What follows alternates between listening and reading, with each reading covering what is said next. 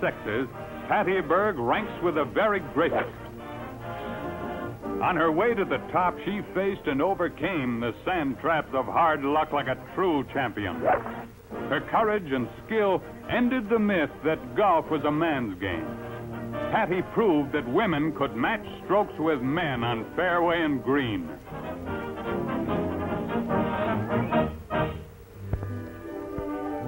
At Minneapolis in 1918, the story begins. Patty Berg's first memories were of snow-filled streets and long winters. The youngster became an expert skater. She won the midget speed crown of Minnesota and placed third in the United States Championship.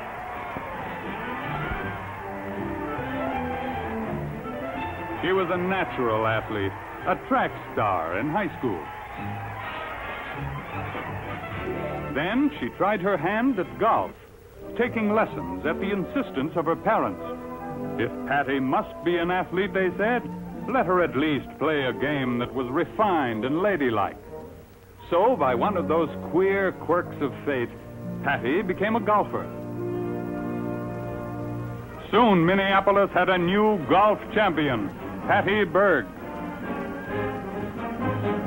In 1935, Patty entered the National Women's Amateur Tournament. With only 3 years of experience, she had played sensationally, beat some of the best players in the land, and entered the final round. Glenna Collette Bear, greatest player of her time, defeated Patty for the championship, but the kid was a worthy opponent. Next year, Patty went to England, a member of the United States golf team. The freckle-faced youngster had been selected to represent her country in international competition. The English chose their finest golfers for the contest, but they were no match for 17-year-old Patty and her teammates. Patty was famous when she returned to Minneapolis. Her high school days were over. Time for college. Entering the University of Minnesota, Patty went on playing golf, capturing tournament after tournament. Her burning ambition to become women's national amateur champion of the United States. Patty made her supreme bid for the crown in 1938. Estelle Lawson Page was the defending champion. She had beaten Patty with ease in the final round of last year's national tournament. This year in the final round, it was again Page versus Berg, and the champion was playing with machine-like precision. For Patty, it was a deadly test of skill and nerve. Would she repeat last year's failure? No, this time the story would have a happy ending. A new champion was being born. One more putt and victory. From a duffer to the national championship in 6 years, Patty Berg was on the road to greatness.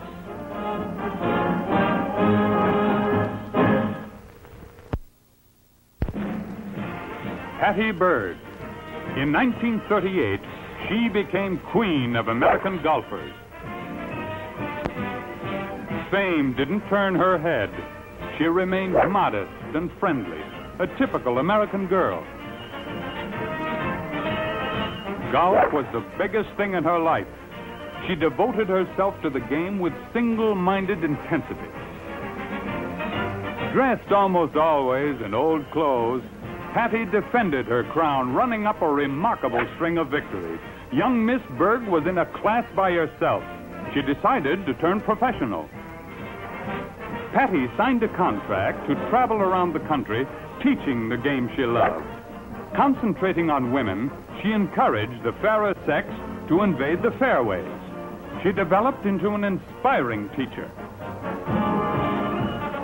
But teaching, she found, was no substitute for the thrill of tournament play. So she embarked on the professional tournament circuit.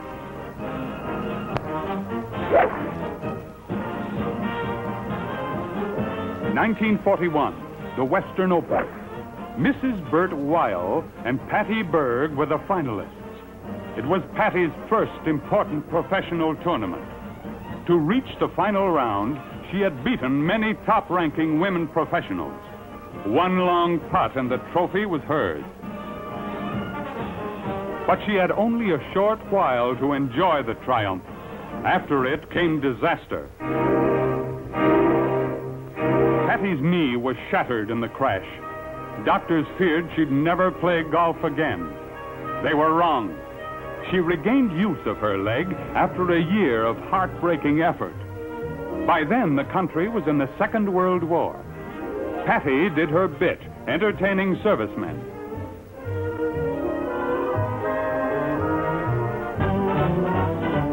Back to the professional tournament circuit. Dorothy Kirby was Patty Berg's rival for the championship in the Western Open of 1943. Miss Kirby was one of the outstanding stars of pro golf. Patty was still handicapped by the injured leg, but her strokes were straight and true. That year she captured the Western Open for the second time. But Patty wouldn't go on playing professional golf while other girls were in uniform. She joined the United States Marine Corps. Off to boot camp, a lowly recruit. 1, 2, 3, 4. The outstanding woman athlete of the year took her place in the line. To do so, she'd given up a large salary, plus thousands of dollars in prizes. But Patty Berg gladly made the sacrifice. Officer Candidate School. There, Patty studied the fine points of her new trade. She was a good officer and a mature woman when the war ended. Exchanging her uniform for civilian clothes, Patty returned to professional golf. She was determined to regain her old supremacy. But after her long layoff, it wasn't easy. Months of practice brought back the old magic touch. And finally, she could make even the most difficult shots look simple.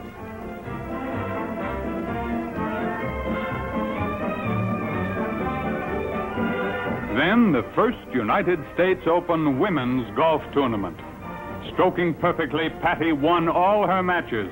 Once again, she was queen of American golfers, but not for long. Golfdom was invaded by a mighty challenger, Babe Didrikson Zaharias. She was one of the greatest athletes of all time. Her drives were longer than the average man's. Her muscular coordination was phenomenal. She had trained herself to play every club with almost incredible skill.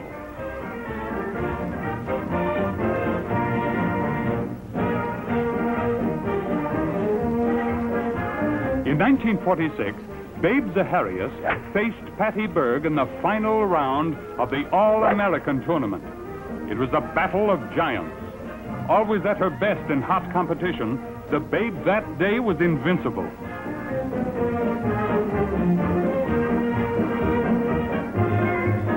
Patty and the Babe met again 2 years later in the Western Open. By then, the Babe was pro golf's biggest money earner, the favorite to win. Patty played that match with a painfully injured hand. The crowd knew it and made her the underdog. But Patty wanted no sympathy. Stroke for stroke, she fought her opponent out of the bunkers and out of the greens, giving a magnificent demonstration of courage.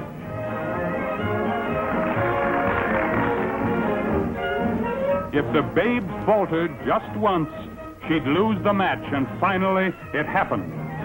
Calmly, Miss Freckleface stroked the winning putt. Patty had turned the tables, conquered the almost unbeatable Babe Zaharias.